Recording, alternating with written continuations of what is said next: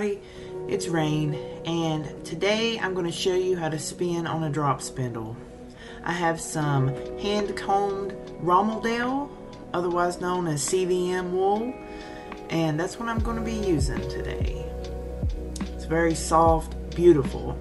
This one has quite a short staple length, so I'll show you what that means as we go along. Alright, first you want to pre-draft your fiber, and that's just lightly pulling it. Remember your staple length. As you can see, my staple length is quite short. It's about 2.5 inches. So I'm just thinning it out, and this again is called pre-drafting. If you get commercially processed topper roving, it's going to be about the width of your wrist, so you're going to want to thin it out some. It'll definitely help. I have two different drop spindles. The first one on top is greater than 1 ounce. That's the one I'm going to be showing you today. And the small one here is for very, very fine yarns, and it's under 1 ounce. It's about 0.4 ounces. So this one is, I believe, 1.8 ounces, and I got both of these from Amazon. Take your pre-drafted fiber, hook it through the loop.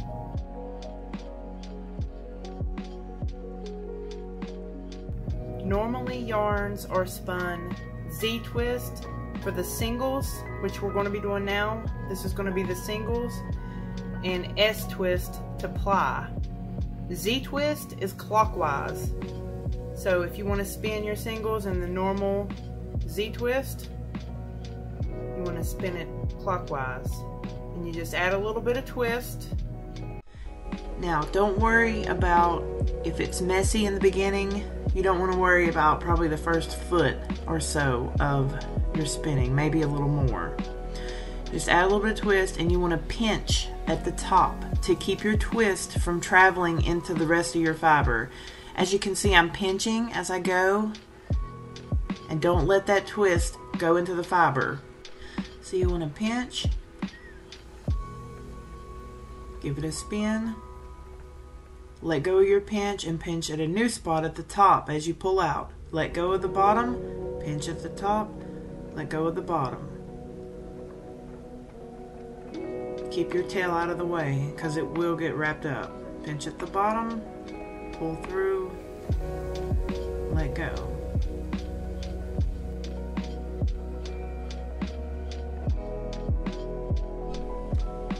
You're just pinching it and letting the twist go into the fiber in a controlled manner.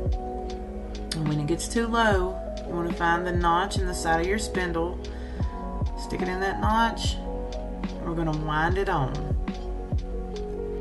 You want to always keep your attention while you're doing this. Keep the yarn taut that you've just created, because you'll get twist backs and it'll get all messy if you don't.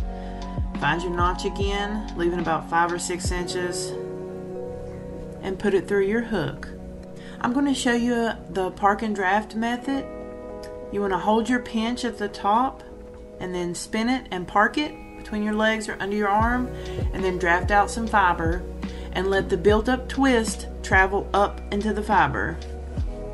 You pinch at the top at a new spot and then let your twist travel up, and then give it a spin and park it again. You're building up twist, hold your pinch, and then draft some fiber and let it go. Pinch at a new spot, pull it out, and let it go. And that's the park and draft method. This method may be a little bit easier for you if you're not comfortable yet letting it drop. Alright, here's a more close-up view. I'm going to show you the secret of how to drop spindle, at least my secret, that makes it very easy. So as you can see, when you're pulling, you want to twist back the twist a little bit, and I promise this will make it so easy for you. Twist it back and then pull, twist it back and pull, and it's almost like the yarn spins itself when you do this. Twist it back and then pull out. See how I'm twisting it back with my right hand? It'll be on the left side of your screen. But you just twist out a little bit and pull. Give it a spin. And as you can see, twist out, pull, twist out, pull. And it pulls the same consistent amount of fiber out each time. As you can see, I'm pretty consistent there in that single. Give it a spin, untwist it and pull, untwist it and pull, untwist, pull. That's all you do.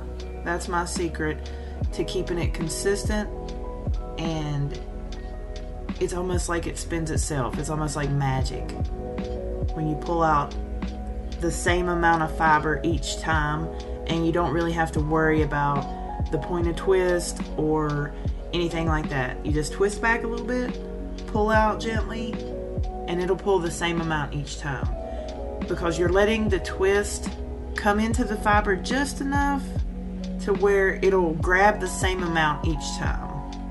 And I believe that's the secret to consistent spinning. And of course, if you're not going for consistency, you can always do it a different way. I'll have other videos about how to spin art yarns and thick and thin yarns and all that coming soon.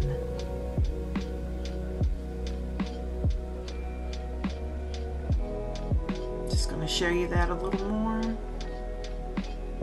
See, it just pulls the same amount of fiber out each time. And if you spin it on your leg like that, you get a lot better spin.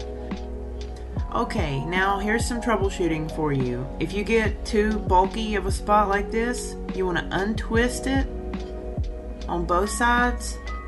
Untwist on both sides and just give it a little gentle tug, and it'll even itself out. And then you let your twist come back into the fiber.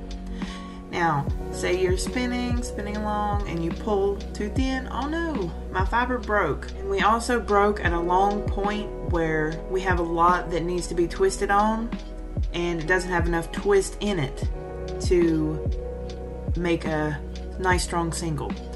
So you take the part that's nice and fluffy, and you lay it back into your fiber supply. Just overlap them, just like this. Lay them together, it's that simple. And now we need to add more twist to the rest of the yarn that doesn't have enough twist in it.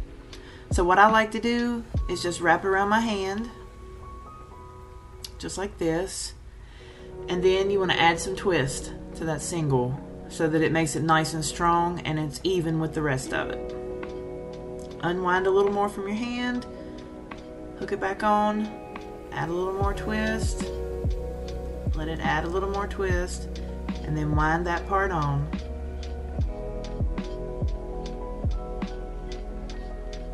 Hook it back, add some more twist, unwind from your hand, add some more twist.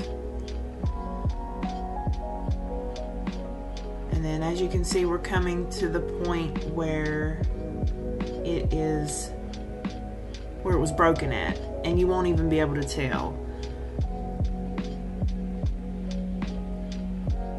There we go. And just draft out your fiber, pull out. It's like it never even happened. See? You can't even tell where it broke. And now, there's the tail end getting caught in your fiber.